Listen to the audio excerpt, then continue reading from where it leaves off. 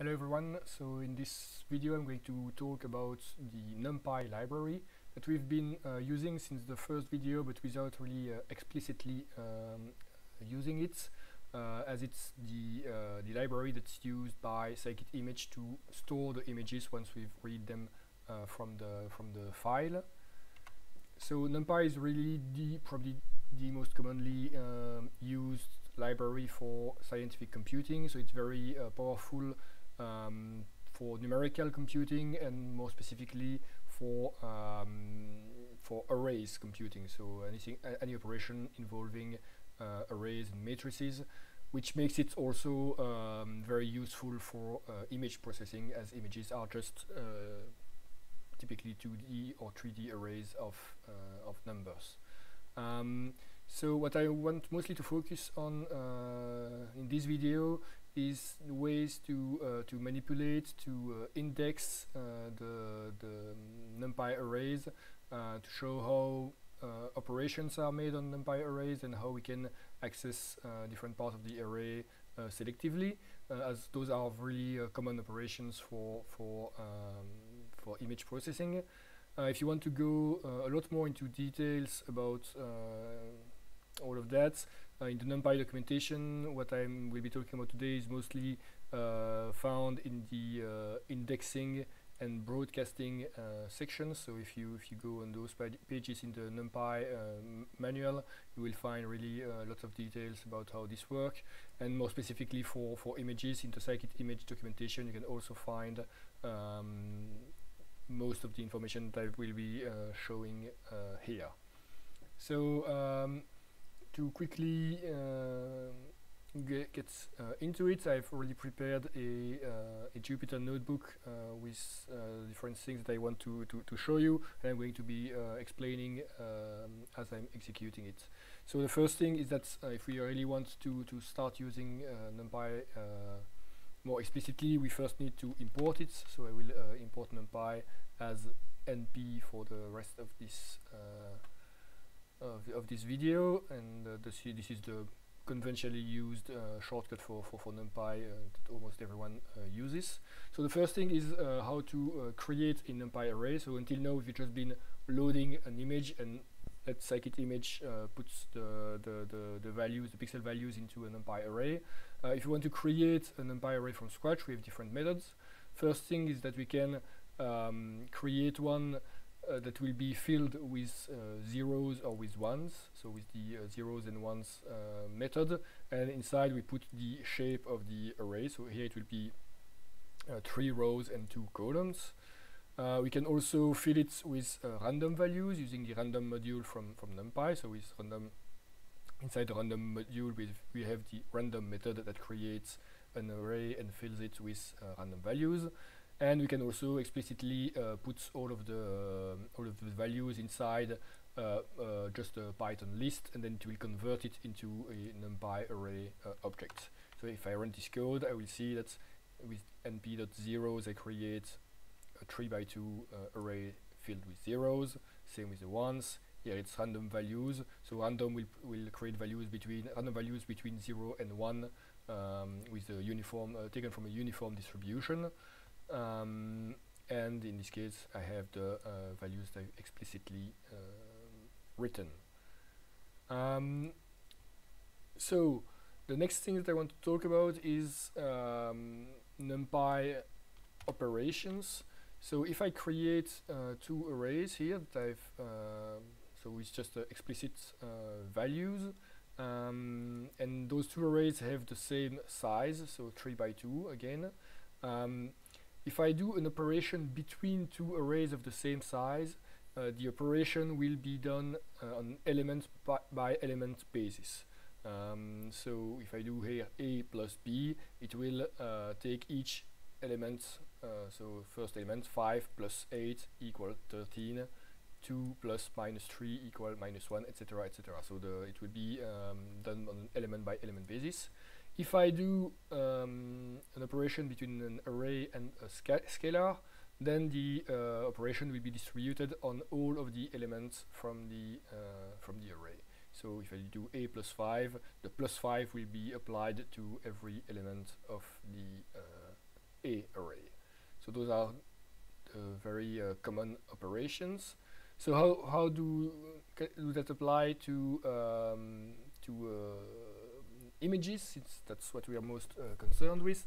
Well, here in this short code, I will read the walking the JPEG image that we've been using in the previous videos, and I'm plotting the image and then plotting the result of the operation image plus 50. So image plus 50, I will add the value 50 to every pixel of the image. So what's the result of that operation? So if we look at the first image and the second image, we can see that for the most part we have increased the brightness, so the overall brightness of the image. So since higher pixel values correspond to values closer to white, we've increased the brightness, except that we can see in some areas that we have black pixels where we had gray pixels here.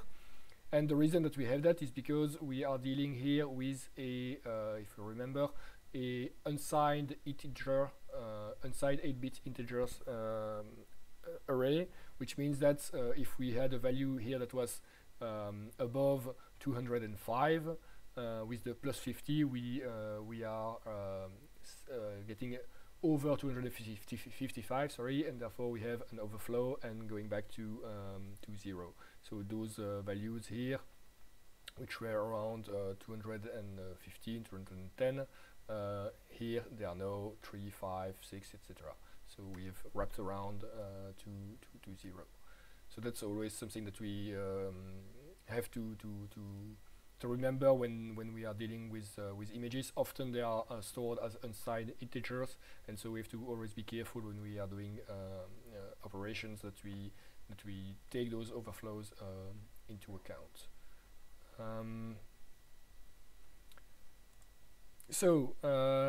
We've already in previous videos seen how to just index one pixel. So if you want to get the value of a pixel in a certain position, we have first the y position, so the y-axis, and then the x-axis. So first the row and then the column. But something that's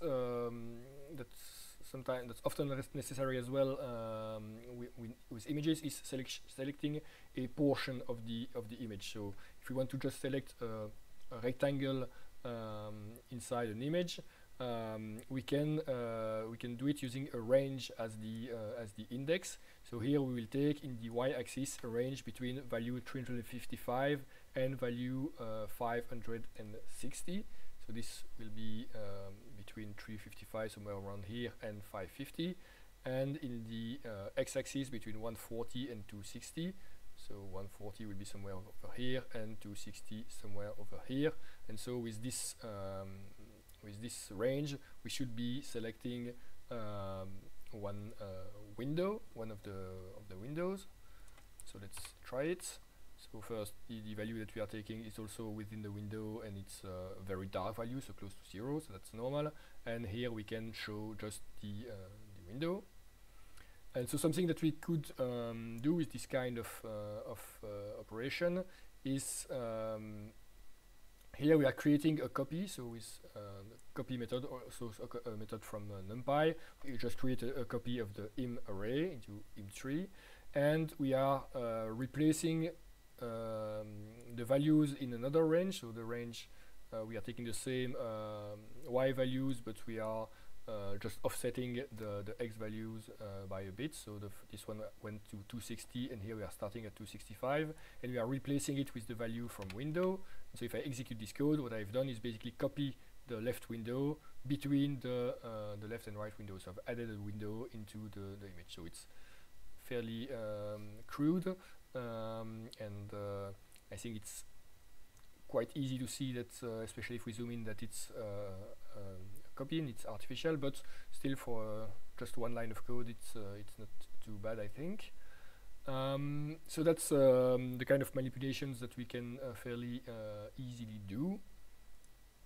Now, another thing that's really useful and that we'll see often in future videos is the idea of using binary masks to index an image. So So the idea of a mask is that we can easily create one by using a binary operation, or we can just create our binary array manually. But here what we are doing is we are creating a binary image by doing a Boolean operation between the image and a scalar. And so what we are doing here is creating a new image where the values will be true for every pixel of the original image that was under the value of 30 and false for all others. Okay. So this is the binary image that we are creating. So it's 0 everywhere that was where the pixel value was above 30, and 1 or true in the dark part of the darker part of the images. And one thing that we can do now is, if we create again a new copy of the image, if we index that image by our mask, we will only affect, so whatever operation we do after that will only affect the pixels where the value in mask is equal to true. So we'll only address the pixel where this condition is true, and in this case we are just setting those values as white just to show the result. So you can see that we've taken all of the pixels that were dark, that were with a value lower than 30, and we've put them as completely white. Of course, there are lots more interesting operations that we could do with that, but this is just to show how the mask works. So to summarize, the basic idea for this indexing is that if we have an array, so 2D array in this case, if we index with scalar coordinates, we will just get one pixel value, so scalar, with the shape is nothing. If we index with a range, we will get a new 2D array with a shape corresponding to the size given by the range. So in this case we have a 5 by 5 array. And if we index with a Boolean mask, we'll only get the corresponding pixel values from the original array. And in this case they will be set as a single vector, as we couldn't really put them in any particular shape, since they will not necessarily be just a rectangle. So it will just be put into a flattened array. Finally, something that's a bit more complicated, that we will be using more a bit later in the videos, when we'll be talking about lookup tables, and I will probably explain a bit, re-explain that at that point. So another operation that you can do is we can index an array by another array that is not necessarily Boolean. And so the way that it works in that case, let's say that we have here a first array with type initialized with 4 values, so we have just 10, 20, 30 and 40.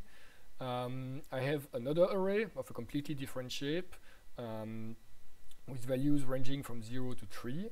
So in this case, the only thing that we want to make sure when we will be indexing A by B, so doing A of B, is that the values here will correspond to index into the array A, which means that the highest value that we can have here, so the values here must be between 0 and 3, because those are the valid index for A. Okay, I have A of 0, A of 1, A of 2 and A of 3, but I cannot do A of 4 here. So what it will do here is that it will take every element of B, and it will index A by that element, and it will return an array of the same size as B with the result of each of those operations. So that might seem a bit complicated right now, but it's actually not that hard. So if I just take it step by step, the first thing it will do in B, take the first value of B, that's 0, and so it will do A of 0, result is 10, and it will put 10 at the position of the 0 here. Then the next one, A of 1, 20, will be put here, a of 2, 30 will be put there, 40, etc., etc. So every time we just replace the value here by a of that value. So this will be very useful when doing lookup tables, but we don't have to worry about it too much right now. So that's it for now, and I will see you in the next video.